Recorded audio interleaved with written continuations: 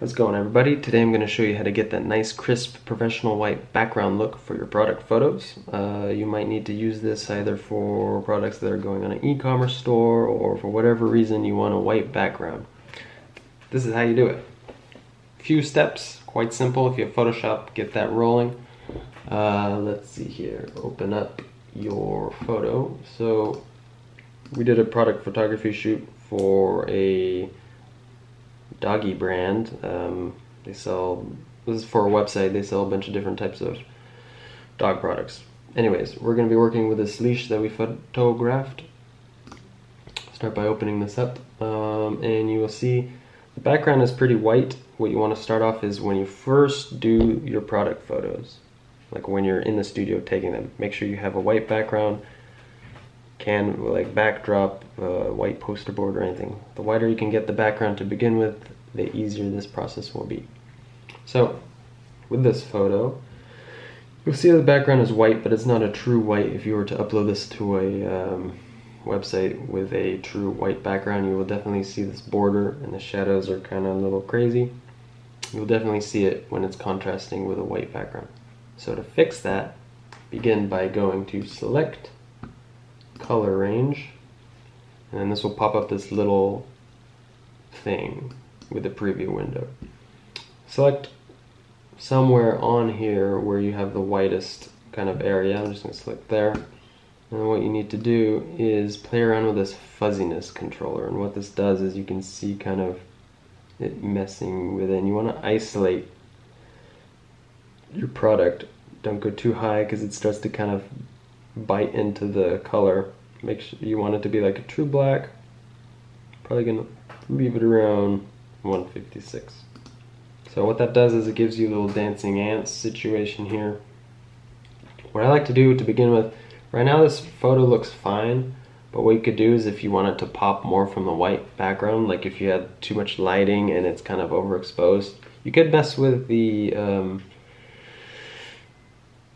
exposure and the brightness a little bit before you start this, but here's an easy way to deal with this. So you have this, you want to go down here to your layers panel and create a group. From that group, you want to create a layer mask. Actually, before you do that, so once you create this group, you want to create a layer mask, but I want to isolate this leash. So I'm going to go over here to Select, and I'm going to hit Inverse. So now I just selected the whole leash as opposed to the outer part of it. Now, go down to your layers panel, create a layer mask, and what you can do within this is create, within this group that's now a mask, you can create another layer. You can go to Edit,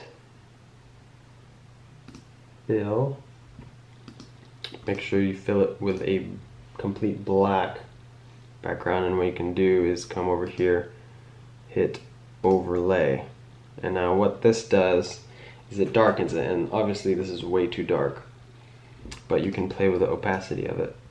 So this is just if you think you need to darken and isolate your product a little bit more, you can play around with the darkness of just the product. As you can see, I think it looks pretty good this way, so I'm going to leave it, but that is an option for you. What you definitely need to do if you don't need to darken your image is you can skip that and you can just go to Select, where are you at, Color Range. So if you didn't need to do that, you didn't need to do that. What you need to do here though, this is definitely something you need to do in order to get your background super white and crispy. Create another group, create another mask, and in this instance, what you're going to do is you are going to create a layer within this group.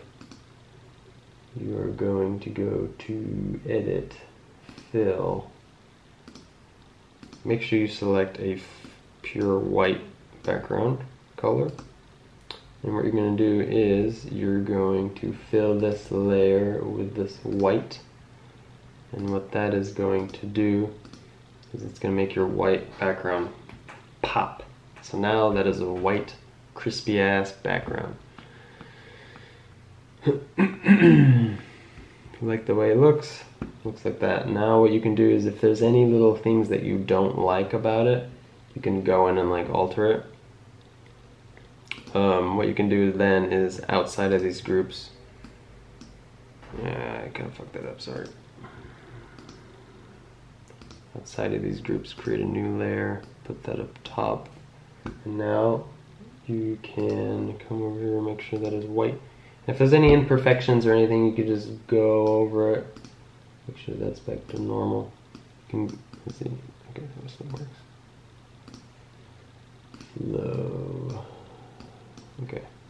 So what you can do is you can go over it and just kind of, you know, if you have any doubts that there's still some kind of weird funky spots or anything like that. But that's essentially how you do it. So initially when we did this first group to get it dark, if you don't need to do that, then don't worry about it. But like for example, if I wanted to be darker to isolate it more, you could mess around with that. Just make sure this is at overlay as opposed to normal. So with that being said, there's your crispy ass white background. Here's before and here's after. Before and after. So this method is a lot easier than kind of trying to go with a paint tool and like, you know, going around the border and like cutting it out with a pen tool and like doing all this wacky shit. I would definitely recommend this method. It's super quick. And that's how you do it. If you guys have any questions, let me know. Catch you later.